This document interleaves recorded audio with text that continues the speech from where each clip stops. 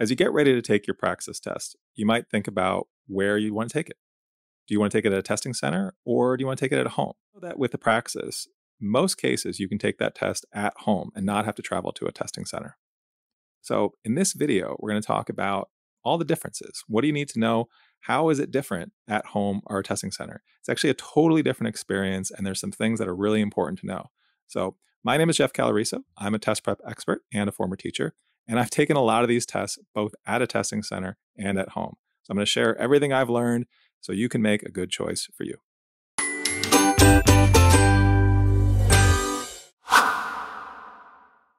So first thing to do is to verify that your test is even available for at-home testing. Probably is, but you should definitely check out the ETS website. That link is in the notes of this video, just to make sure. Ever since COVID, Praxis exams have been much more readily available to take at home. So that's step one. All right, second thing is there's a few eligibility rules. So if you can't meet these following criteria, you're not eligible to take the test at home. First thing is you have to live in the US, Canada, or a US territory, okay? So if that's okay, then you need a desktop or a laptop computer. You can't use a tablet. You can't test on your phone. There's a couple of other requirements around this. Like you can't use a Chromebook. If a Chromebook is the only laptop you have, that won't work. You have to get access to a different one. You don't have to necessarily buy a different one. You just have to have access to it for the test. There's a couple of tech requirements too, like you need a microphone, you need a camera, a few things like that. And you also are going to have to download some software. So know that that's a part of the test at home experience. But if all that's okay, then testing at home is on the table for you. Maybe you can test at home, but do you want to? Should you? Let's start with a few quick pros of testing at home and what that's like. The first thing is there's generally more test times available. So if you go to the ETS website and check out the available test slots and days, you may find that there's just more selection. There's more times during the day, more days during the week than some testing centers. Some testing centers, for example, aren't open on weekends, but with testing at home, you can often find a weekend slot. That will vary by test. The second thing is transportation. You may not live all that close to a testing center. I once had to drive about an hour to get to a testing center when was what I had to do for that test. No matter where you live, home is closer than any testing center unless you, I guess, live at a testing center. So that's another thing to consider. And then third thing is you might be more relaxed. At different times in my life, I've found that I'm just going to be more relaxed when I take that test if I'm not traveling to like another place. I can do it at home where I'm more comfortable. So if that's you, then that's a great pro of testing at home. All right, so what about some of the pros of going to a testing center? Well, the first thing is there's no tech setup. When you get to the testing center, all of the tech will be set up for you. There's nothing to download. You don't have to worry about your computer being the right kind of computer for the test. So that's the first thing. The second thing is sort of like testing environment. For me, there's times where I just felt like I could get in a better headspace for taking the test if I was traveling somewhere else and able to sort of compartmentalize that test. This was also the case when I had very young kids in the house, and testing at home just wasn't really as practical. So having a more professional testing environment really helped. And then the third thing is really just about privacy. If you're going to test at home, you're basically going to have to let a remote proctor into your home. For me, I didn't always want to have to do that full room scan that's required to show the person more than I wanted about where I live. So if you don't feel like cleaning up your house or you don't care, then don't worry about that. But if you are a little bit more private, and that's an important consideration for you, then a testing center may be better. So those are the quick notes, the quick pros of testing at home or a testing center. Now let's go a little bit deeper into what you can actually expect when you choose either testing at home or testing at a center. Let's start with the at-home testing experience. So the first thing to know, the most important thing to know is when you're testing at home, they take security very seriously. There's a lot of safeguards in place to make sure that you're not cheating on your test. Let's go through them. All right, so here's what they'll have you do. The first thing is you need to have a clear workspace or table. That means no stray papers, nothing with any notes on it. They're going to want to check for that. Second thing is you can have a second screen. So if you have a desktop or a laptop computer and you have it attached to a second screen, you're just going to have to unplug that. Third thing is apps on your device. You can't have anything else running They will check to make sure you're not running anything in the background, no matter how unrelated it might be. Hats. Can't wear anything on your head unless it's a religious head covering. No hats of any kind. Internet connection has to be fast. That maybe goes without saying. Then you also need a camera and a microphone. They need to be able to see you, be able to hear you. And then there's a couple of downloads. So they're going to have you download software that allows you to take the test while they monitor you. So they're both monitoring you. They're also monitoring your computer, making sure that nothing's going on in the background there. And then you're also going to download a chat tool. So that just allows you a different way to communicate with your proctor. All right, once that's all set up, they're going to verify that you are who they think you are. So the way they do that is they have you take a picture of yourself and a picture of your photo ID, make sure that matches. Supposing that's all good. Next thing is you wait for a live proctor. So this can really vary. I've had it happen where that live proctor is pretty much right there, ready to go. I've had to wait 10 or 15 minutes. One time I had to wait about 45 minutes for that proctor to show up. So a good tip here is to allot yourself extra time, just knowing that that's a part of the process. You may just have to wait for a while for that person to become available. That time does not count against your test time. So don't worry about that. But let's say you set up a babysitter to only cover, just enough time for you to take that test. You have to factor this part in. Or maybe you have plans after the test. So budget yourself maybe an extra 30 minutes, maybe an extra 60 minutes, just for some of that time that isn't actually taking the test, but is important and is a part of the process, normal part of the process. Once you get that live proctor, they're going to come in and do a few different things. The first thing they're going to do is they're going to take remote control of your computer. So this is a little weird, but they basically take over your computer, check for any apps that shouldn't be running, make sure you're all set up and good to go. So just making sure that you're not cheating and making sure that you're good to go with the test. The next thing they're going to do is have you do a room scan. So this, again, making sure you're not cheating. They're going to have you take your camera, turn all around, see the room that you're in, see the space you're in. This is where it kind of can feel like a little bit of an invasion of privacy, but it's a necessary part of the experience.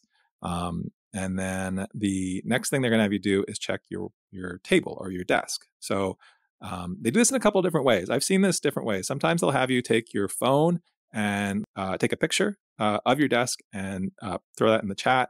Sometimes I've used like a mirror to kind of reflect back into the webcam. So there's a few different ways. I've also had them have me, actually most of the time they've had me go like under the desk so they can see that there's nothing like just, on the other side of the desk or around the desk.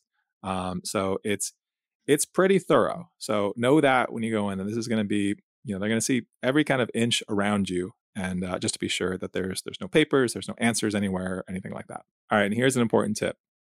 These proctors, they're human and they're not all the same.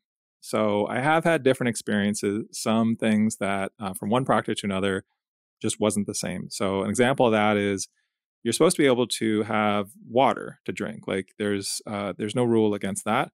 But I've had a proctor say, I can't have my glass of water on the desk. So can't really argue. You just have to kind of roll with it. So I think it's important just to be flexible and to know just, again, they're human. They may interpret the rules differently and don't get stressed by that. Just know that may happen and you won't get the same experience every single time. So after all of this, you're ready to start the exam. So I think it's important to go through all these steps because this does take some time and it's important to know that's coming. So it's not just like, okay, my test is at 9 a.m. I'm going to start taking the actual test at 9 a.m. But once you get through this part, you jump in, you take the test. Once you start the exam, important thing is you have to stay on camera. So you have to be basically looking at the camera. So like what I'm doing right now is going to get my test flagged because it looks like I'm reading something that's not looking at the screen where the test is. So you can't do that. You also want to make sure you're not drifting out of the frame, anything like that. If they can't see you, they don't know what you're doing. So that's very important. So make sure you're looking at the camera, make sure you are staying in the frame all the time, and then you'll be good. And that's pretty much it. When you are done with your exam, you'll use that chat tool that you downloaded, message the proctor, say, I'm done, and then you're good to go. So that's pretty much it about the at-home testing experience. Let's talk about what happens next if you go to a testing center. So what can you expect if you go to a testing center? So my experience with these is in California and Colorado, though probably your experience is going to be pretty similar no matter where you are. First thing is pretty much the same. You go to the ETS website, you find a day and a time that works for you, and you sign up for your test. So that's straightforward. Thing that's important with a testing center is think about the time of day, think about the day of week in terms of traffic. So depending on how far you have to go, where you live, what the traffic situation is, make sure you're not going to be sitting in traffic, stressing out that you're going to be late for your exam. So one time where I had to travel about an hour to take a test, this was in Colorado, it was rush hour, which was a bad idea. So you don't want to have to miss your start time because of traffic. So here's a tip. 2 of the testing centers that I went to were in these nondescript office parks where all the buildings looked the same and there were no signs on the door. So I was frantically searching around trying to find where my test was supposed to be. So I would recommend going beforehand if you can, going a couple days before, finding the exact address, not just the street address, but what suite number it is. Where in this office park is this actual testing center? And then get there early. So never hurts to be early, maybe 15 to 30 minutes early, just so you can find parking. You're not rushing in case anything goes wrong. You want to give yourself some time to sort of get calm and centered before your test. One more tip about going to a testing center. If you get a ride from someone, know that they can't come in with you. Most of these testing centers don't have like a waiting area so they can just sit around and wait for you to finish your test. They're going to have to wait outside, wait in the car, leave and come back, and they're not going to be able to communicate with you. So that's just a part of the process where you're going to be able to basically be out of touch until the end of your test. So when you go, remember to bring your photo ID. Also, remember to print out that admission ticket that you got when you registered for the test. Look at that admission ticket before you go. Make sure it says the right date, the right time, the right place. Just double check to make sure it all matches so that you don't end up being there a day late and miss your test. And then try to have as little else with you as possible. If you're taking a test that requires a calculator, you do not need to bring one. They will provide you an online calculator. So when you go inside, they're going to verify that you are who you say you are. They'll check your photo ID, all of that. Then they're going to go through a security procedure with you. So, you're not at home, so they don't have to see your bedroom, all that stuff, but they still want to make sure that you're not cheating in any way. So this is a bit of an involved process that can be a little bit intrusive. So the first thing, they're going to take anything that you have with you. So that means your phone. They'll take the stuff away and they'll put it in like some type of like locker.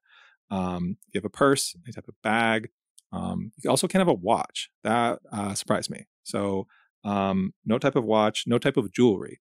So like a wedding ring is fine, but any other like bracelets, anything like that, they're going to take from you if you have it. So better yet, just don't bring it. Don't wear it that day. Also clothing accessories. So scarves, hair ties, anything really in your hair. It's not really a problem that I had, but if you do have hair that you need to secure some way, find a different way that doesn't involve putting any object in your hair. So that's not all. The next thing they're going to do is make sure that you don't have any type of listening device or recording device or answers anywhere kind of like squirreled away on your body. So that means they're going to have you pull up your sleeves, have you pull up your pants legs. They'll also probably pat you down. So that's a thing that is not as intrusive when you know it's coming. I guess it's still intrusive, but it's good to know that it's coming. That's a normal part of the process, just to make sure there's nothing anywhere on you that is you could use to cheat. And then know that they'll take this stuff away from you, anything that you have on you, and you'll just not have access to it till after the test, but they'll give it back to you when you're done with the test. Next thing is talk about what you wear, just like regular clothing. I recommend wearing layers. I had one testing center, it was pretty chilly, so it was nice to have like a sweater or something like that. But you never know what the temperature is going to be. Know that if you have like a sweater or something on, at some point you get warm, you want to take it off, they're going to take your sweater away. So that's just how they run security at the testing center. Oh, and last thing about this experience, if you wear glasses, that's fine. You can bring your glasses in. They want you to be able to see the test, but they're going to take them from you as they go through the security process, and they're going to check. They rub this thing on just to make sure it's not like any type of cheating through your glasses. So that's pretty much it. One question that people ask is about the bathroom, like taking a bathroom break. So with most cases, with most tests, you can go and use the bathroom at the testing center, but your clock for your test will not stop. So I recommend go before you get to the test, or before you go in to take the test at the testing center. So it's just going to remove one stressor while you're taking the test. All right. So as we're actually taking the test, you'll be assigned to a computer at some type of workstation. In my experience, it's been like a row of like cubicles or like a bunch of dividers set up to separate people taking the test. And one thing that's really important about this is that you may have people on either side of you or in the room who are taking different tests than you. They may have different start and end times than you. They may be getting up or coming to sit down because of that. So they're not all taking your test. They're not impacting you. Focus on your test. Don't worry about the people on either side of you, and just really try to concentrate and just block them out as much as you can. One big advantage of testing centers over testing at home is the tech. So you're using their tech. You don't have to download anything. And if anything goes wrong with the computer that you're using, it's not your problem to fix. There's a staff there. They can help you. And honestly, my experience with testing centers and the tech has actually been overall really smooth. The overall experience with the testing center in general has been pretty easy, at least once I was able to find the building. So that's about it. I hope this helps you understand a little bit more about what to expect from each type of testing environment. I think there are really definitely some pros and cons to each. And at the end of the day, it's kind of a personal choice. So whatever makes you feel most comfortable. A couple of things as a reminder about testing at home. You need to have a good, clean, clear space to test in. You have that great advantage of not having to travel. And you also don't have to be maybe as stressed because you're in a more comfortable, kind of safe environment. And then maybe you prefer to test at a testing center. So this is great if you don't have the tech to test at home, or you don't want to download anything onto your computer. Or maybe you're the type of person who finds testing at an offsite place a little bit more professional, easier to get in that headspace. Or you just prefer the privacy. You don't want to invite a proctor into your home. And so that's a real advantage of a testing center. So I've definitely done more testing at home than at testing centers. Some of that has been through just necessity of where I was in my life. But all things being equal, I actually probably prefer testing at a center. But you decide to do what's right for you, and hopefully you do great on test day. If this video was helpful, please like and subscribe to the channel. Check out the links below for a bunch of resources, so not just how to test, but getting ready for your test. So if you need content help, if you want to do some practice tests, practice questions, check out study.com for all that you need, no matter which Praxis test you're getting ready for. And good luck.